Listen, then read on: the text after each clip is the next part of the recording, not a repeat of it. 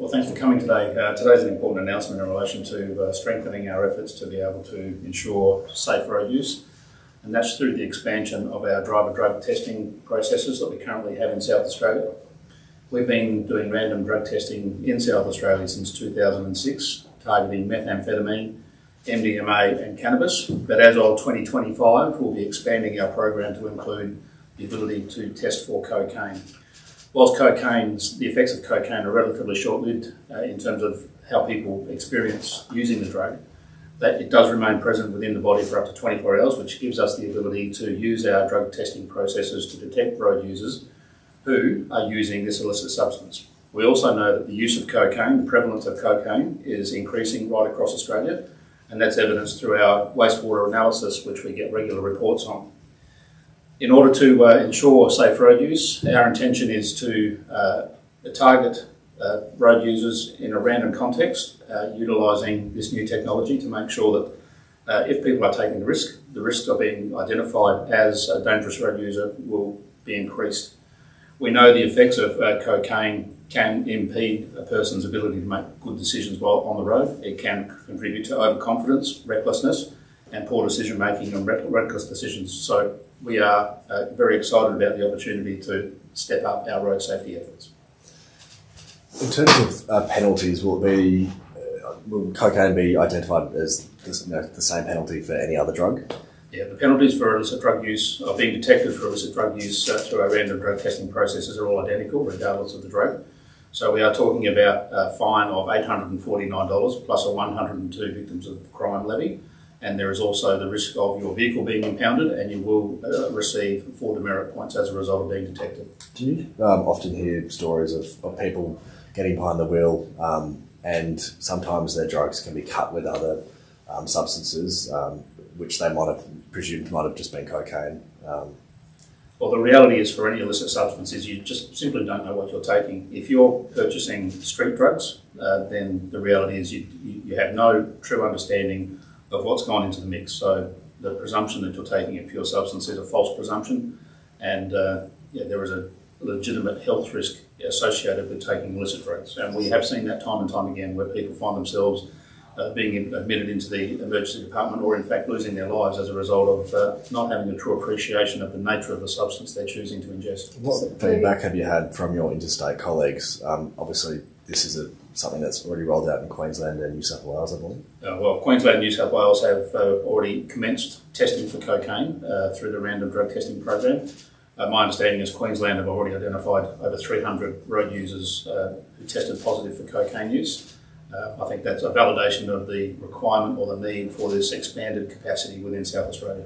How will you be changing the actual device that you're testing with? It will be a new device, and we're about to go out to tender to secure the new device, but the system that is applied for the drug testing process is absolutely identical. So drivers who are stopped for a random drug test won't notice any difference. It's just expanding the range of drugs we're able to identify through that process. So previously, when people were pulled over and drug tested, cocaine wasn't picked up and they would just drive off and you wouldn't know, or? Potentially they would be able to drive off without being detected, but if there is any visible impairment, then we still have legislation that enables us to deal with people who are driving whilst impaired. And if a person is involved in a serious injury collision or a fatality, we will be doing drug testing through the hospital process, and that will identify a range of other substances, including cocaine. Are you able to explain a little bit more in terms of the randomness that you were talking about?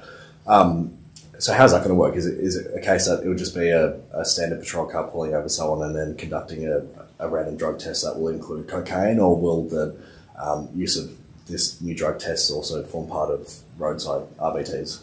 The nature of the testing process is relatively limited in terms of our ability to roll out right across the entire patrol fleet. We do have police officers who are specifically trained in doing drug testing, and there are some limited areas around the state that also have that capability. There's also an element that we need to manage, and that is making sure that the drug testing equipment is properly stored. So most of what you'll see on our roads in terms of random drug testing will be by our dedicated drug testing team. Was there only one test and not a backup one like we've seen in other states, just one standard test? We have our standard drug wipe, which collects saliva, and that's the way we'll be going about it. In terms of, so just to elaborate a little bit more on the randomness, is it a case that there'll be certain drivers that might be tasked, like, if you pull out one of those detection gun things where you can identify if someone's number plate, whatever, has a history of drug use. Would that be another example? It is legitimately random drug testing, where any driver can be pulled over by the drug testing team. And once you are pulled over, you are obligated to comply with the instructions of the police officer who is undertaking that test. Why do you think it's important to roll out now in the state?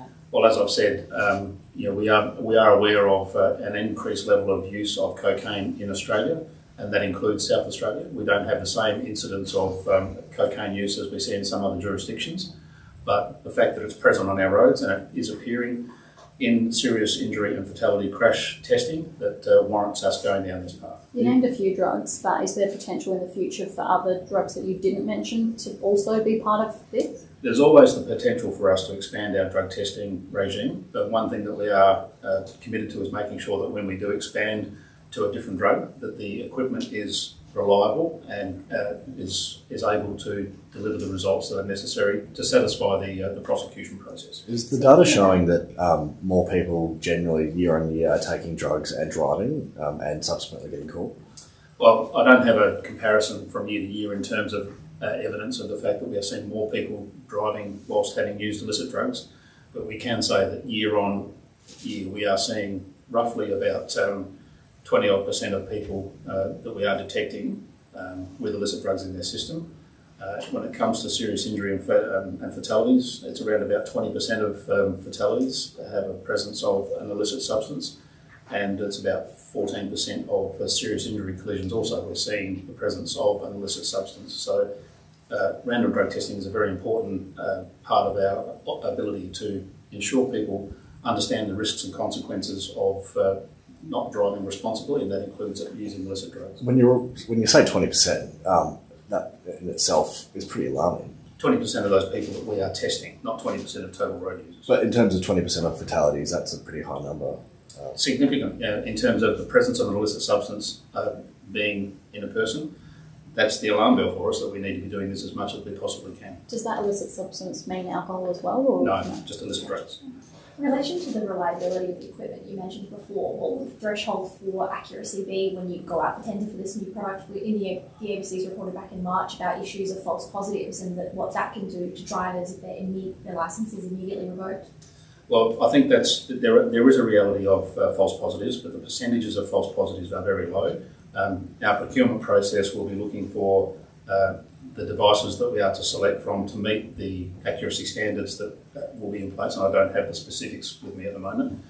And I do think that the risks of someone being dealt with and producing a false positive at the roadside can be mitigated by the oral fluid analysis test that we do straight after that. This is one of those checks and balances we have in place, but even in the absence of that, when we know that there is a prevalence of illicit drug use in our community and people choose to drive having used illicit drugs, then we need to make sure that we're doing what we can to identify those people and take them off the road. Would you be concentrating on particular areas such as the CBD?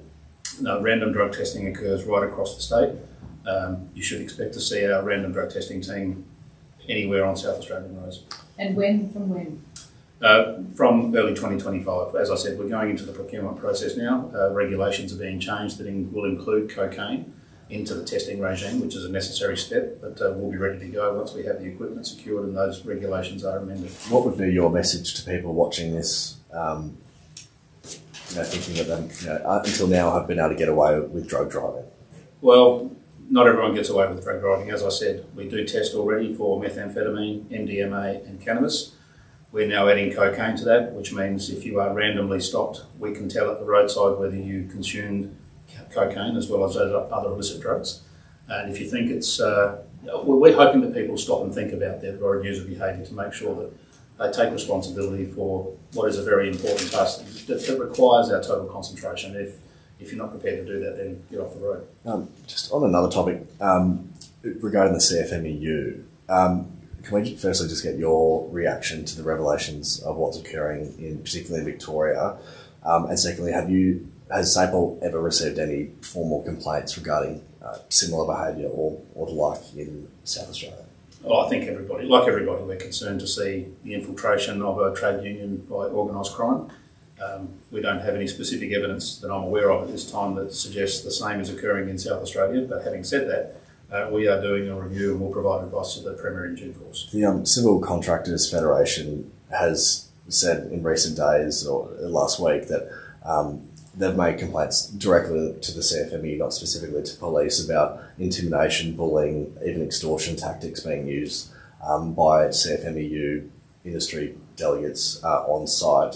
Have you heard of anything like that happening in South Australia? I'm not aware of any reports to SAPOL of that type of behaviour, but if a person is a victim of a crime, regardless of the circumstances in which that crime occurs, whether it be intimidation or threats being made by someone who is a representative of an association, then by all means they should be making that report to police. I understand why there might be a reluctance to do so, but we will take any report seriously and investigate. Is the fact that something like this has been occurring in Victoria, and claims to have gone, relatively unnoticed, and the fact that it was, one of the worst kept secrets. A lot of people knew about it, but it wasn't, in the eyes of the government in terms of tackling it and all the issues that came with that. The South Australian government's doing an independent audit, they say, of government sites, and that will work alongside the SAPOL investigation. Are you able to elaborate a little bit more in terms of SAPOL's role and what the government's doing? No, not at this stage.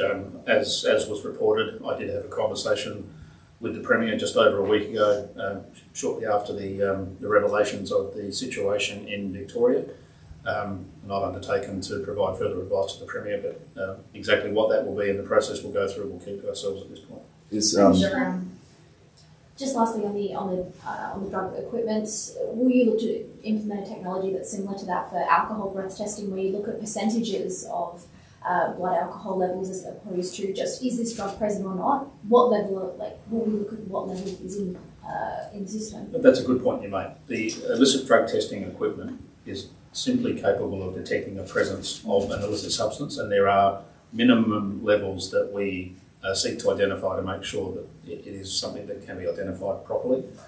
It is not developed to the same extent as alcohol detection, where we do get a percentage reading and we can attribute that percentage reading to a degree of impairment. As I said, the effects of cocaine might last in the body for 30 to 45 minutes, but it can be detected for up to 24 hours. So it means you don't necessarily have to be under the direct influence of the drug in order to be identified as an illicit drug user using a vehicle on our roads. So just quickly, just on the CFMEU, have you been given a timeline or no timeline would you like no time frames. As I said, I spoke to the Premier and I undertook to come back to him when we have something to report. Thanks, Aaron. Thank you.